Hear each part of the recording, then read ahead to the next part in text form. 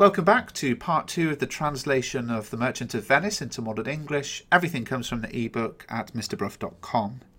So, Bassanio, Lorenzo and Graciano come in, and Salanio says, "Here comes Bassanio, your most noble kinsman. Graciano and Lorenzo, fare ye well. We leave you now with better company." So in other words, here comes Bassanio, who you love so much, and also Graciano and Lorenzo. So goodbye, we're going to leave you with your friends.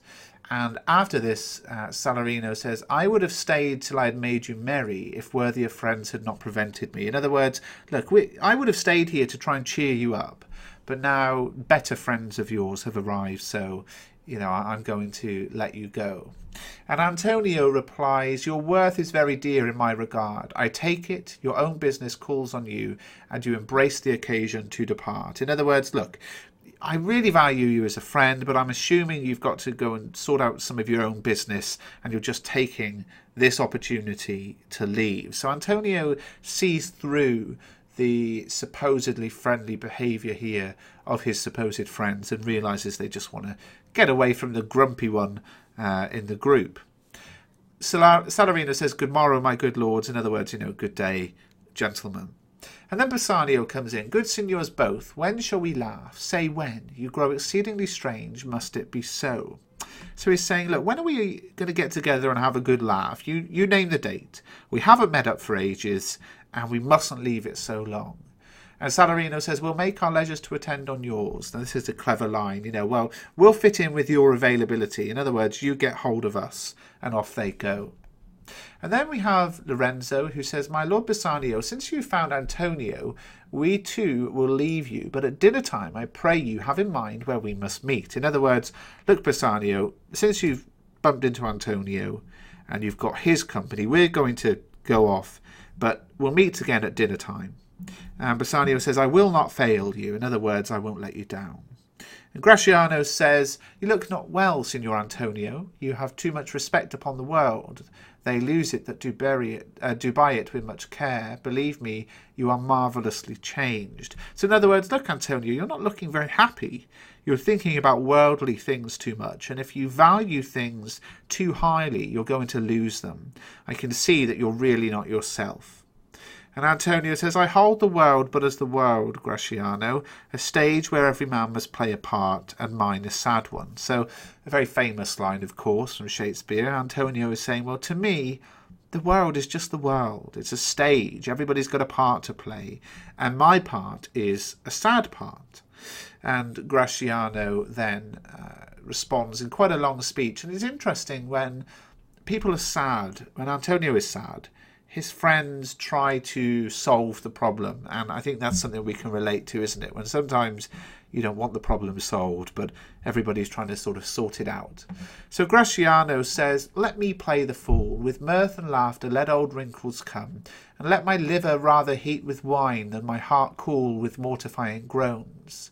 Why should a man whose blood is warm within sit like his grandsire cut in alabaster? Sleep when he wakes and creep into the jaundice by being peevish? I tell thee what, Antonio, I love thee, and it is my love that speaks. There are a sort of men whose visages do cream and mantle like a standing pool, and do a wilful stillness entertain, with purpose to be dressed in an opinion of wisdom, gravity, profound conceit, as who should say, I am Sir Oracle, and when I ope my lips let no dog bark. O my Antonio, I do know of these, that therefore only are reputed wise for saying nothing, when I am very sure if they should speak would almost damn those ears, which, hearing them, would call their brothers fools. I'll tell thee more of this another time, but fish not with this melancholy bait for this fool gudgeon, this opinion. Come, good Lorenzo, fare ye well a while, I'll end my exhortation after dinner."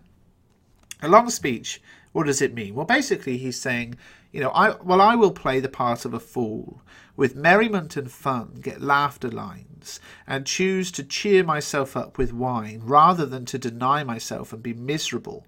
Why should a hot-blooded male act like this cold, pale grandfather, the walking dead, and gradually become cynical through being discontented? I'm saying this, Antonio, because I love you, and I'm speaking out of love for you. There are some men whose faces appear on the surface like a stagnant pond. They choose to keep a straight face in order to give the appearance of wisdom, seriousness, and great self-importance, as if to say, I am the font of all knowledge, and when I speak not even a dog should bark. Oh, my Antonio, I know that sort, that are only thought to be wise because they say nothing, and when I am convinced that if they spoke, it would shock the ears of their listeners, who would realise that they are fools. I'll talk about this with you another time, but don't go around with the appearance of sadness and get this reputation. Come on, Lorenzo, bye for now.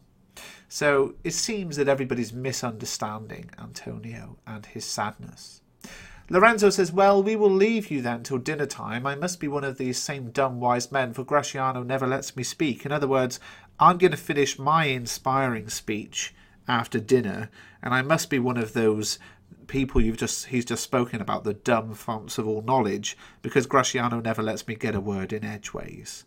Gratiano responds with, well, keep my company but 2 years more, thou shalt not know the sound of thine own tongue. In other words, well, if you stick with me for another couple of years, you'll find you're going to forget the sound of your own voice. You'll hardly speak at all. So it's all very humorous and light-hearted. And Antonio says, farewell, I'll grow a talker for this gear. In other words, he's saying, look, goodbye, you've motivated me to speak. Gratiano says, thanks in faith, for silence is only commendable in a neat's tongue dried and a maid not vendible. In other words, that's great, because we only want people to be silent, and it's only appreciated from dried ox tongue and old maids.